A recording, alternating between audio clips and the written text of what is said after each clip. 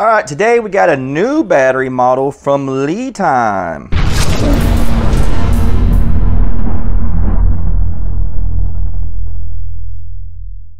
Let's open it up. Manual packet, our M8 terminal bolts. All right, and there's the battery. This is their new 12-volt lithium iron phosphate 100 amp MAX battery. I just noticed up here, it says 150 amp BMS. So this guy can handle more current and I think higher surge current. We can do a max continuous discharge at 150 amps. Wow, you can do a max discharge for 1 second at 600 amps. I wonder if that would start a vehicle. And of course you can do 4 in series and 4 in parallel. All right, so let's charge this guy up. All right, he's fully charged. And I've got an idea. Check these out. So what I'm thinking is, we're gonna try to start a car. All right, so we're gonna try to hook this up to my Xterra and try to start it. Now, one thing that's gonna be a problem, the negative and the positive is different.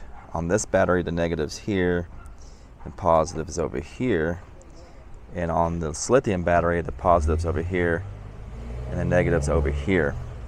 I'm guessing like just put the battery in upside down like this, and just let it kind of set there. What do you guys think? All right, guys, that was super tricky to get on there, but it's on. As you can see, we got the negative terminal on. That's as far as I could get it on. And then we got the positive terminal on the battery too. So let's try to start it up. All right, key in the ignition. Here we go. Oh yeah.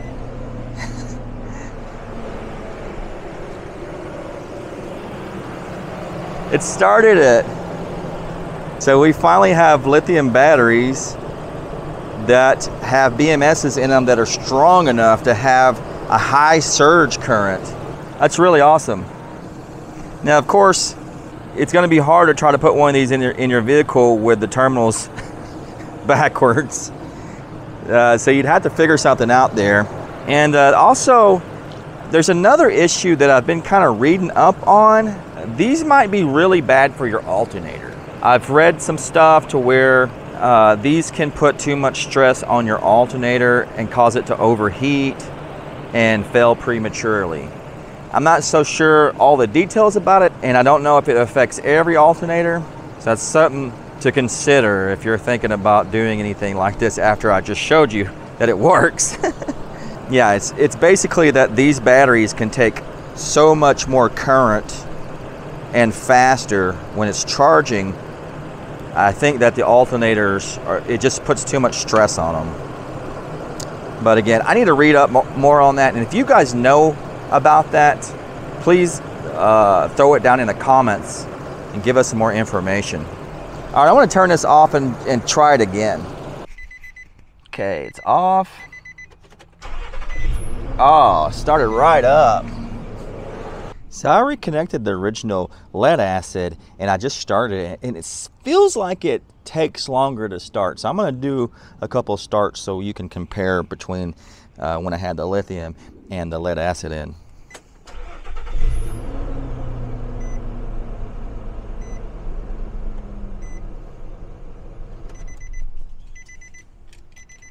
And one more.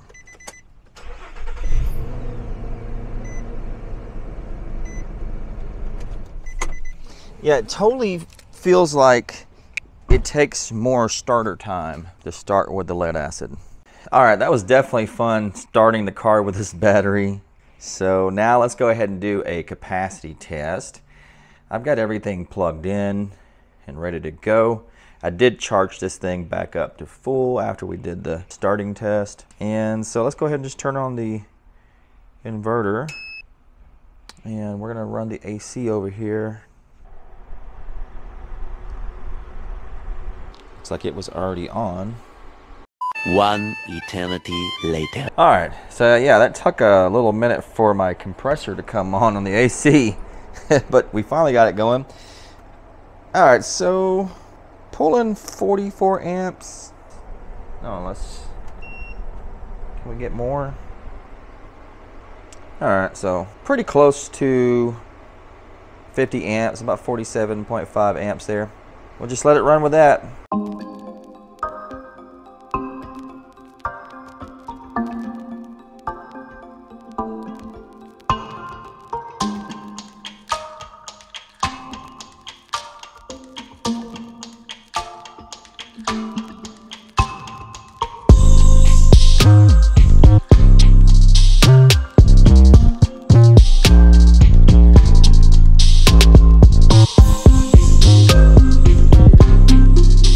All right, so we are down to 1% left on the discharge test.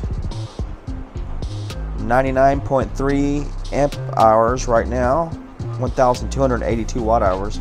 We've actually already exceeded the watt hour rating. All right, here we come. There it is, 100 amp hours.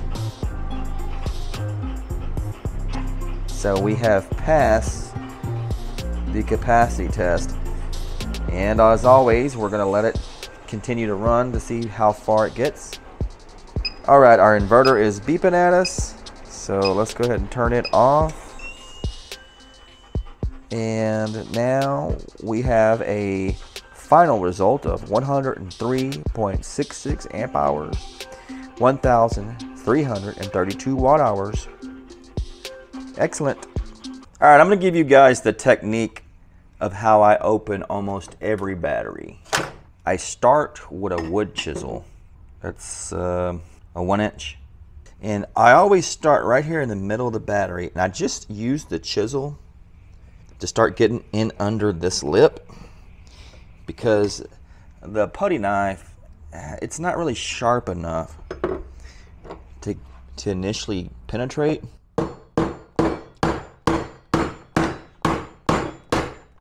And then I just bang it until the chisel gets in there.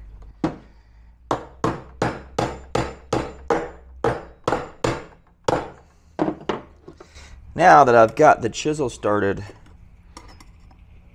I take the corner of the putty knife, get it in there like that, and then now you can just slide it across. Now don't get your hand or anything over here, because if it slips, you're in big trouble. See there? I'm just breaking the glue across. There we go. Now we just got to go across this way.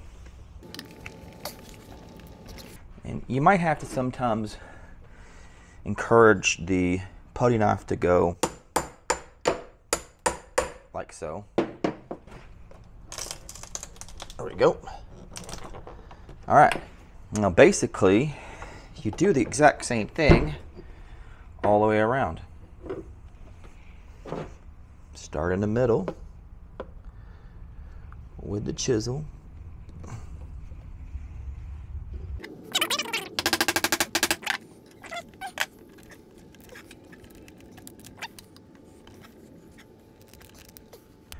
So that was basically the first step, breaking away the glue from all the seams.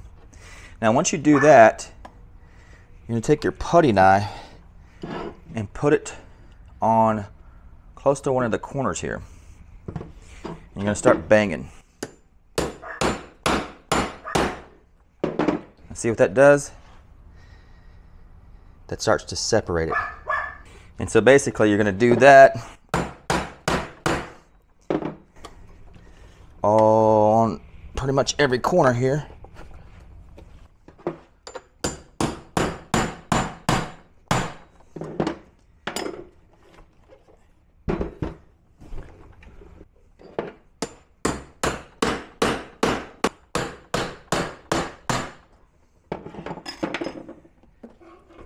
And there we go. So basically don't do this. Opening these batteries is dangerous. But if you feel like you want to, then do it at your own risk. All right, so let's open this guy up and see what we got.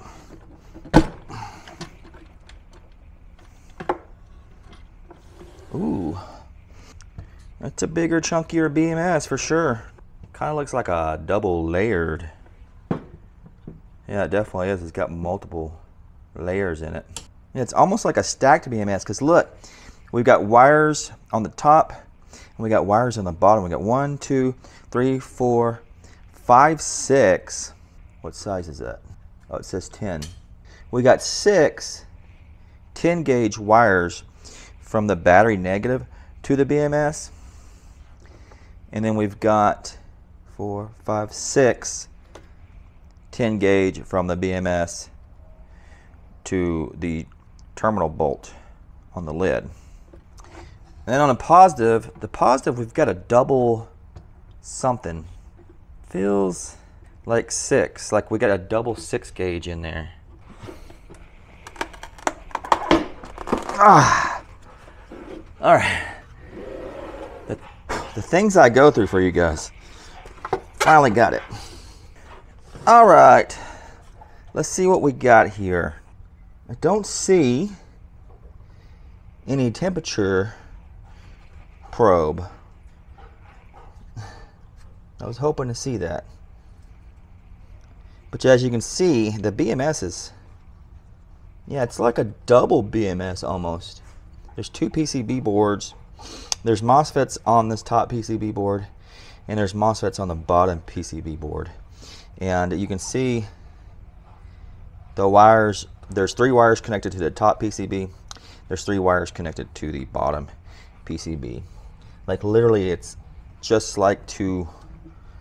It looks like 2 BMSs sandwiched, but it's not actually. I can tell it's made to work this way, so it's nothing sketchy. Yeah, and I think the bummer here is actually going to be we do not seem to have low temperature protection. We have a high temp switch, and that's it.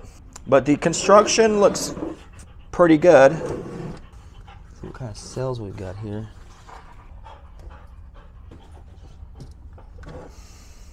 So I think I've got a picture of the QR code. Now, I can't see the whole thing. It says 0AEC84 something something something. So I can't really read the whole thing. Usually the first few characters will let you know the manufacturer. Yeah, like I said, the build quality looks pretty good. There's insulation between each cell.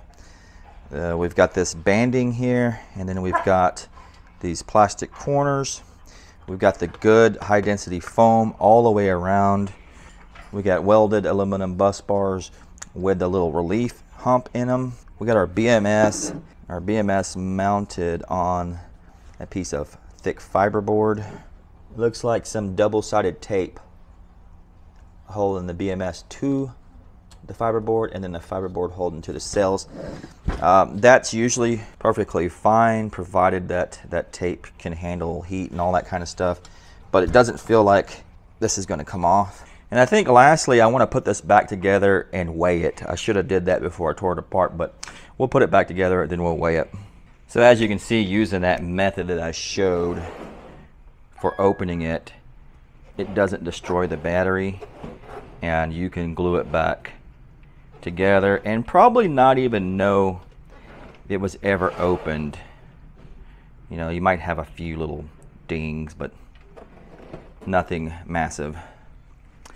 All right, so let's weigh this guy, and we are coming in at 22.8 pounds. All right, guys, so that's gonna be it for the video. This was a fun battery to play with. I don't get a whole lot of high current capable batteries.